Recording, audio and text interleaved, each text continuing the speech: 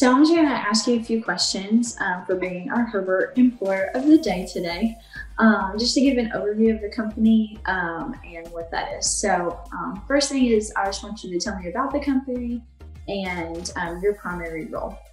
Okay. J.A. Fielden is a general contractor. We are based in Knoxville, Tennessee, but we do work all over the Southeast. Most of what we do is either commercial or industrial. A lot of our commercial work is multifamily, which is apartment buildings. And then as far as industrial goes, most of what we do there is construction management, which we oversee the general contractors and either make recommendations on, how the job should be done based on the contract and the specifications from engineers and architects. Or we say, hey, this was done wrong. We recommend going back and doing it, this way, that per the contract. We take a lot of pictures and do a lot of documentation. Back to the commercial side, we also do, we have a hotel that we're building in Nashville. And then as far as the multifamilies, the two jobs in North Carolina are both multifamily. We have a job in Knoxville. We're doing the Austin Homes rebuild. And we have a job in Oak Ridge Main Street Lofts. One in Maryville, that's cottages at Cates Cove. That one is probably about halfway to completion. Beautiful scenery. Already have quite a few residents living there. And we are hoping to get started next month in November on Kingston Pike. And that will be another multifamily project. And as far as my role goes, I'm HR, human resources. So I do a lot of sourcing candidates, reaching out to universities who have construction science programs, developing relationships with students, discussing potential internships. And I also try to reach out to people who have been in the industry for a long time, who might be looking either for just a different career path or just a different place of employment. We love, seeing our teams out in the field. So I'm trying to recruit people who have that same viewpoint.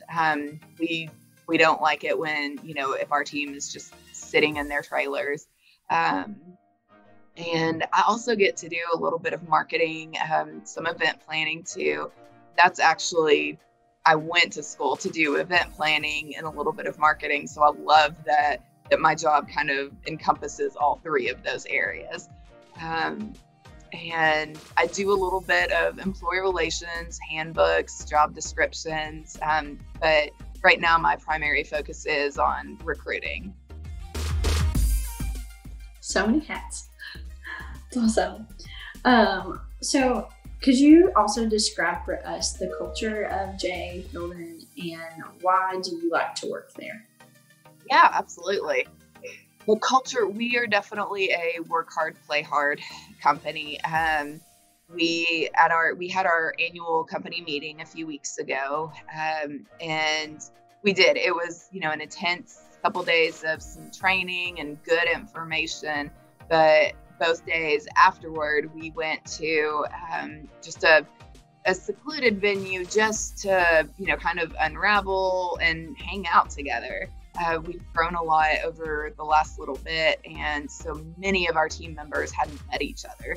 So it was really fun to get everybody in the same place, put faces with names, and just kind of, be outside of the work setting. We played some games at our company meeting, and that was, I think some of my games that I brought to the table were a little more, fun and get you out of your comfort zone than they were planning, but they really seemed to enjoy it. I certainly did. And they were really a family atmosphere. From from a human resources standpoint, that's been a little bit difficult for me, just because I am so used to trying to keep things segmented. But these people do truly care about each other and what's going on in personal life and at work. Each team seems to get along really well, and that's something that's huge to me. They're all about teamwork, and they try to make the job as fun as possible. There are definitely going to be things that are not fun about it. There are some people who do love to document. I was about to say, who loves just documenting. But we have one that I'm thinking of in particular who loves it, and he is so good at it. So that's a little bit about our culture. Something that really stood out to me when I was interviewing here with our owners, they understand that, yes, they do have a good culture, but there's always room for improvement. And I know, some companies just aren't necessarily open to that idea and to hearing suggestions. But so far, everything that has been brought to the table has been, they've listened to it with open ears. We've tossed ideas around. So that's really been encouraging just from my seat as well. That's really awesome. That's exciting. I love hearing about how different companies just bring different types of characteristics to the table and how they really cater to their employees. And I find that to be really important. So that's really cool. Can you share with us just some of the job opportunities and internships that you currently have open and kind of how that process works? Yeah. So we use Applicant Pro just for applications, but we also accept pretty much if somebody reaches out to me, I'm just going to go ahead and open that door. I can send them the application. They can send me their resume. I try to make it as easy as possible for anybody who is interested in joining our team. For open positions, we are very invested in trying to just make sure we're opening our doors to internships and people who want to learn the field. I know every company feels that they do things the right way, and we're one of those companies. We think we're doing things the right way. We certainly try to do the right thing. We want our clients to be happy. And so we want people to come in and learn how we operate, how we run a project from start to finish. So internships, a lot of what that looks like is once you go through initial training, you're going to be doing punch list items. And for anybody who's newer to the field of study, punch list is basically the items that are generated that need to be followed up on. Hey, this was done. These outlets are all in the right place. These doors are in the right place. Okay, but this door, the knob, it was supposed to open to the left, but it's opening to the right.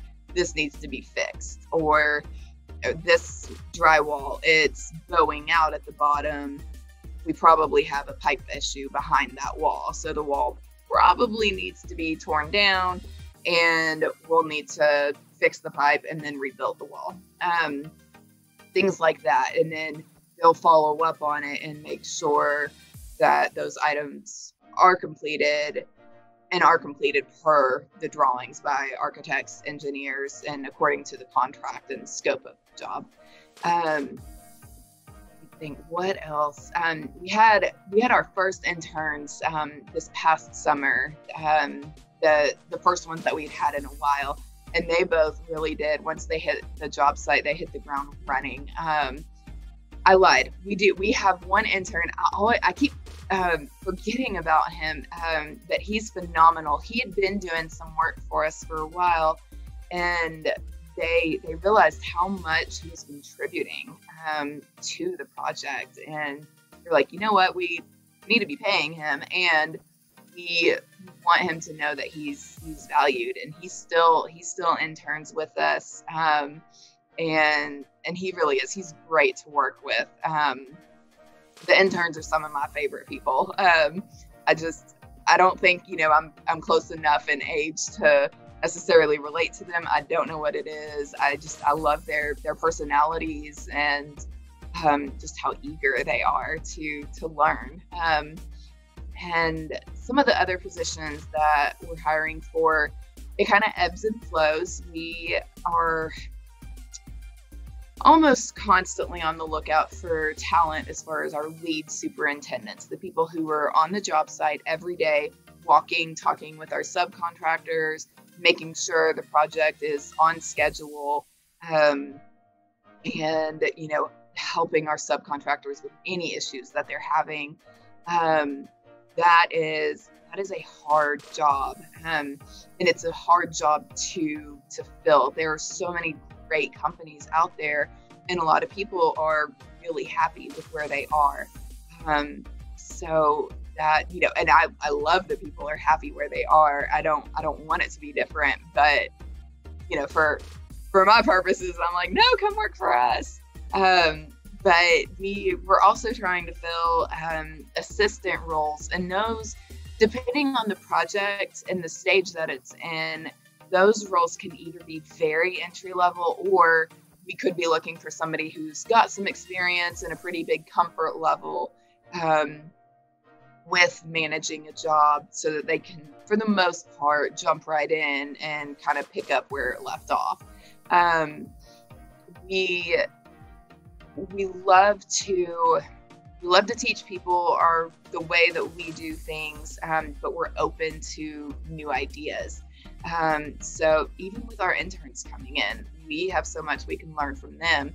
They are learning things in school about new technology or new ways of doing things, and they have a fresh set of eyes on the project. And so we're definitely not. We don't like the term, we've been doing it this way for years. There's always a different way to do something.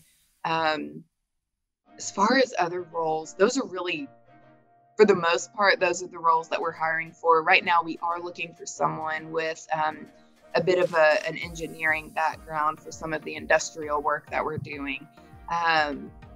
And it's very possible our VP over the industrial operations is looking to expand our client base in that market. And one of the jobs he's working on, it could create a lot of work for me, which is great. But we would need to hire a lot of people for it. So I'm ready for it when he says go. But those are a lot of things that I look for when I'm looking through resumes. I like to see, for someone who's established, who's been in a career path, I like to see, longevity with an employer. If I see someone's been hopping around every year, but they have a solid foundation, and by solid foundation, I mean they've got some great background, great experience, doing the types of projects I happen to be recruiting for, I'm still going to talk to them. It kind of raises a little bit of a red flag. But some other things that I look for are just some of the keywords. Like if I'm recruiting for a multifamily job, I'm looking for multifamily. Internships, really, in the resume, I'm primarily looking to make sure they have an interest in construction. We have an intern right now who's in the architecture program at UT, and but when I talked to him, he was very open to anything having to do with construction, architecture, any of it. So so far he's doing a phenomenal job. And so, I really just look for people who have that interest, who have the desire to learn. I'm not really looking. I eyeball GPAs, but that's not a make or break it for me. I pay a lot of attention to if you have involvement in, outside activities. If you're in, I cannot think of any good examples right now. I'm thinking of SGA and high school geared, but that could very well be something that's in college too. But I do like to see that involvement. But really, my chief goal is to look for people who really have that interest, and then from there, I'll schedule one-on-one times to talk with the people. I refer to it as an interview, but it's really more just me trying to figure out, is our company going to give you that experience that you need to figure out, is this the path that I want to take? So that was a really long answer to your question. I hope no, it was good. You actually went down my list of questions, because my next one was what kinds of experience make a good candidate and a good fit, and those resume points. And so talking about you desire to have those organization skills, are they involved in the student work? Are they a leader? Where does that come out to where that can be transposed in the position?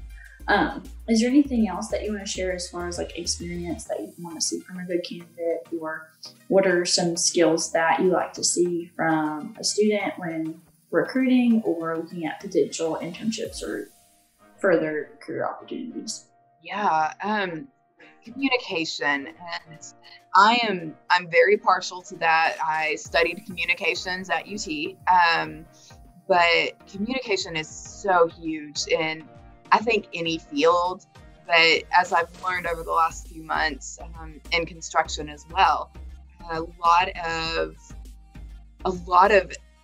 pretty much all you're doing is communicating with your subcontractors, with your team, with your project manager. So kind of what happens at a very high level overview, project manager will, with input from the superintendent, project manager creates a master schedule. The superintendent breaks that down into manageable pieces and then has to communicate that to the subcontractors.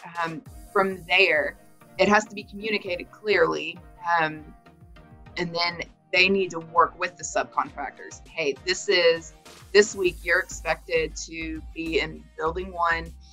You should be wrapping up on the 4th floor. You able to do that? That is the expectation, but are there any issues that you see before we roll into the week? Then that subcontractor might say, nope, we are good. We might even be finished the day before. Or if it's an electrician, he might say, no, the plumber's in my way. I can't get to the wall that I need to. And from there, the subcontractors kind of talk it out together with the superintendent to figure out, okay, how can we do this to make sure it's a win-win for everybody? We don't want our subcontractors holding other trades up, but we also want to keep the project on schedule. And we want to have good relationships with our subcontractors, with our owners.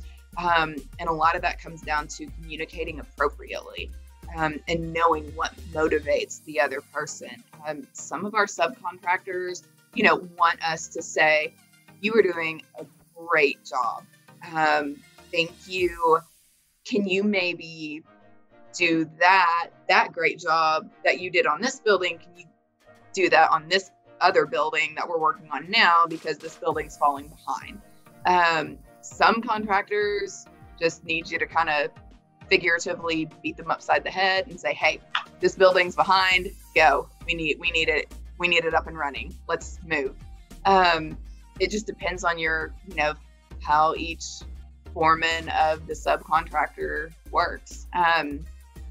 And each day our superintendents and their teams will create a daily report that is sent back to our home office, where our project managers and our VP of operations review it. And that just what happened on the job today? Are you seeing any issues? And it helps them know if they need to jump in and help with any problems, if there are problems, which on a construction site, there are going to be problems. No job's going to run perfectly. No job is Joe, our CEO, Mr. Fielden. He was really sad one day when one of our team members said, "Oh, the project's ahead of schedule." He was like, "Oh, no, we're never ahead. We're never ahead. It might be on schedule, but it's never ahead." Like I don't know if he, thinks that that's kind of asking for something to happen, but,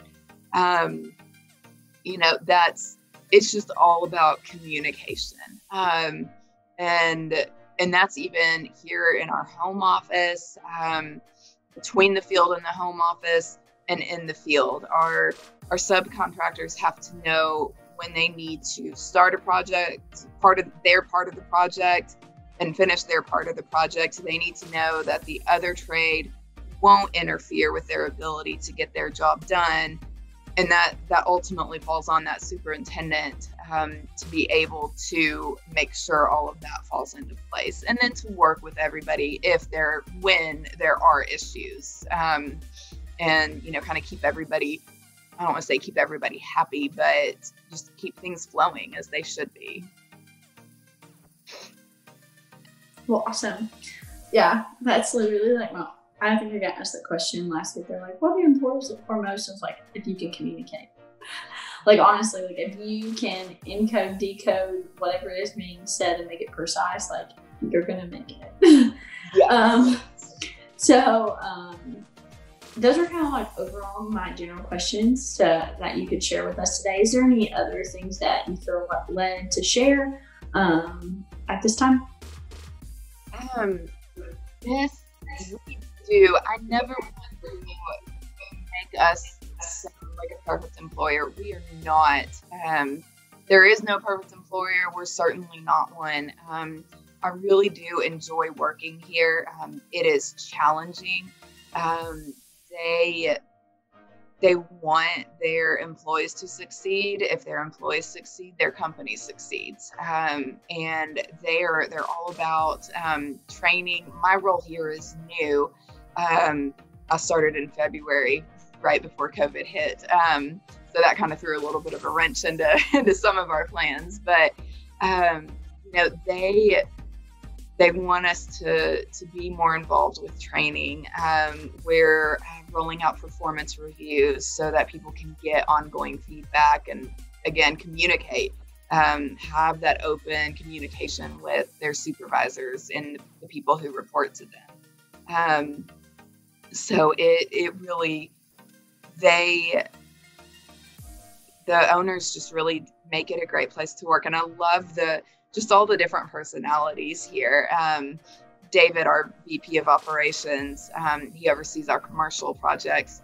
He likes to say that, we're crazy here. Part of what we're doing, when we're screening is, are you going to fit our crazy? And essentially not be scared off. No, we're not certifiably. No, we're not. We just really do. We like to have fun. We'll, joke with each other. But it really is. It's a fun place to work. It is very challenging. So if you're up for a challenge, and some good laughs and learning, and just contributing to a team environment, then this is definitely a great fit for you. Well, Emily, I just want to say thank you, and for all the information and just speaking with some of our students today, and then just showcasing the company in general. And just, it was nice for me just to hear and understand what you all do and what you look for. So I just want to say thank you for your time.